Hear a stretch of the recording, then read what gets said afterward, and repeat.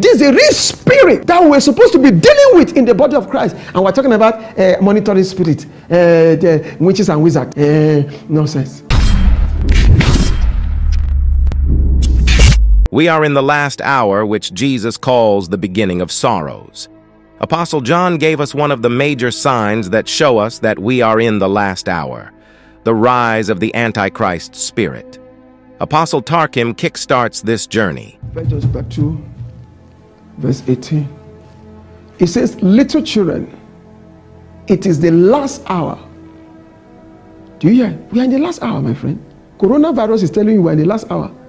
If you don't hear from prophet, hear from Corona. These are the beginning of sorrows, according to the scripture. Jesus called it the beginning of sorrows. Little children, it is the last hour.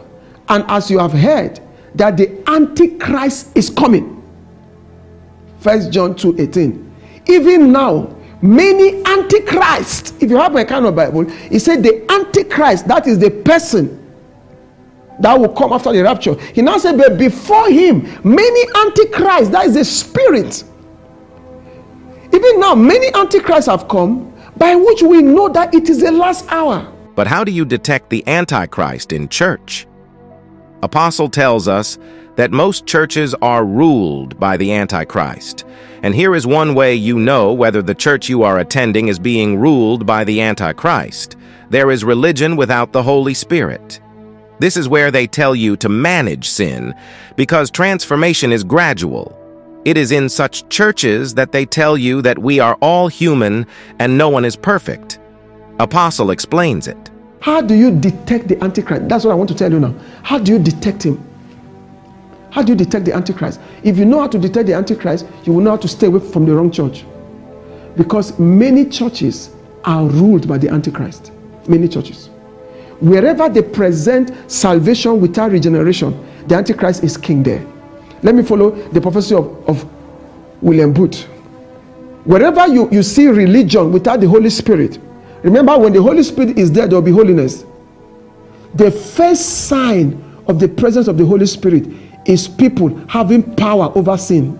They don't manage their sins by telling them that, oh, you grow, transformation is gradual. Even though you are a smoker, even though you are a drug addict, don't worry, keep coming. It doesn't happen gradual. It happens suddenly. When you touch Holy Ghost, He transforms you immediately. When you have not touched Him, then you live in sin and get yourself involved in stupid things that you are doing. Listen, whenever you see religion without the Holy Spirit, know that the Antichrist is king there. How else do you know whether the church you are fellowshipping in is ruled by the Antichrist? They have a Christianity without Christ. They mention Jesus, but never subject themselves to the authority and lordship of Christ. In such churches, there is forgiveness without repentance and salvation without regeneration. Here is how Apostle puts it. Any church ministry you see Christianity without Christ. They mention Jesus, but they don't accept Christ. The Antichrist is there. Any church ministry you see repentance, you see forgiveness without repentance. People pressing into the mercy of God without repenting of their sin. That is the Antichrist is ruling there. Anywhere you see salvation without regeneration, I am born again by mouth, the Antichrist is there. Anywhere you see people practicing politics without the character of God, the Antichrist is there. If you are fellowshipping in a church where they preach a heaven without hell, you are in a church where the Antichrist is king. They tell themselves that they should not get people afraid by preaching about hell, yet Jesus himself preached about hell severally. That explains why our leading preachers on earth never preach about hell and have turned the church into a bless me club. Anywhere you see people presenting a heaven without hell, people don't preach about hell again. The Antichrist is there. Do you know the way the Antichrist took away the voice of hell? Look at, you begin to hear preachers saying, don't be getting people afraid about hell. Don't be preaching fire and brimstone. That's the way they call it. Don't be preaching fire and brimstone. Don't be getting people afraid about hell. Preachers started bringing such teaching from late 80s. Don't be talking about hell. Talk about faith. Talk about faith, not hell. The just shall live by faith. So this is a faith movement. Let's talk about faith. Whose faith? The Bible calls it the faith of the Son of Man. When the Son of Man came, he preached about hell. He preached about heaven. Jesus spoke to us that hell has worms in it. Jesus said, if your eye will cause you to go to hell, remove the eye. That means if what you are seeing will take you to hell, stop seeing it. He said, if your right hand will cause you to go to hell, cut it off. That's how serious the matter is. Jesus, his faith, that is, the Bible says we should go for his faith. The faith of the Son of Man tells you that if your hand will cause you to go to hell, cut it. If your job will cause you to go to hell, resign for the job. If that woman will cause you to go to hell, cut off from the woman. That is what Jesus said. But these antichrist preachers, they come to tell you, oh, if you cannot come to church on Sunday because of your job, no problem. Just send your tithe. God understand. In fact, follow the job on YouTube. Follow the service with your iPad. We understand. The pastor understand. But Jesus will never tolerate your stupidity. And here is the saddest part of all these. Preachers are supposed to be teaching people on how to track, identify, and dismantle the spirit of the Antichrist in the church, but are busy teaching them about monitoring spirits, spirit husbands, and other doctrines of devils. How do you detect the Antichrist? How do you track this unknown enemy? Like I said, it's everywhere in the church today. Everywhere in the church. How do you track this unknown enemy down? This is a real spirit that we're supposed to be dealing with in the body of Christ. And we're talking about monitoring spirit, the witches and wizards. Nonsense. This is a real spirit. This is a real spirit we're supposed to deal with. So the Antichrist will tell you, preach about faith. Don't preach about heaven and hell. Preach about faith. The just shall live by faith. If you have faith, all things are possible to those that believe. That's what that Antichrist is comfortable with that.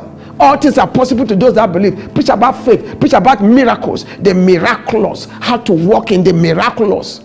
Preach about the miraculous. Preach about financial prosperity. It's God's will for you to be poor, so for you to be rich. I wish above all things that you prosper and be in health, even as my soul prosper. Somebody say hallelujah. So the Antichrist will say, preach about money, preach about healing.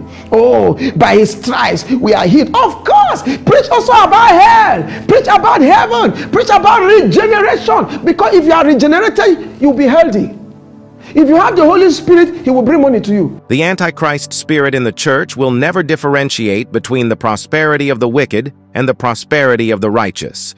It will tell you to have intercourse with Babylon and get its treasures.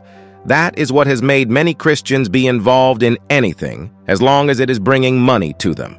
It is the same spirit that has made some churches become money-making machines. The Antichrist will never separate between the prosperity of the wicked and that of the righteous. To the Antichrist will tell you all prosperity is the same.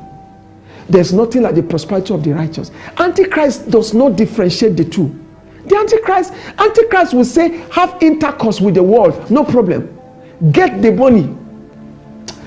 It is the Antichrist that have led preachers to turn the church into a money-making machine. So we must detect it. Finally, Apostle tells us that the Antichrist has opened his net of pollution in the church to trap those who are saved from the world, to keep them in their unsaved state. This spirit is taking people to hell right from the church. Sadly, they are heading to hell while carrying the Bible in their hands. Listen to this. The Antichrist take people from the church to hell, from church ministries. Peter said they have escaped him from the world, and they come to the church, and the Antichrist take them and turn them into terrible entities. He said their state is now worse than the way it was before. Look at how Peter put it in his own words. Go to 2 Peter. Look at what the Antichrist done. He says, for verse 20, for if after they have escaped the pollution of the world through the knowledge of our Lord and Savior Jesus Christ, they are again entangled in them and overcome, the latter end is worse for them than the beginning. That is what the Antichrist wants to achieve in your life. If you are genuinely born again, that's what you want to achieve. So you must learn how to track him down.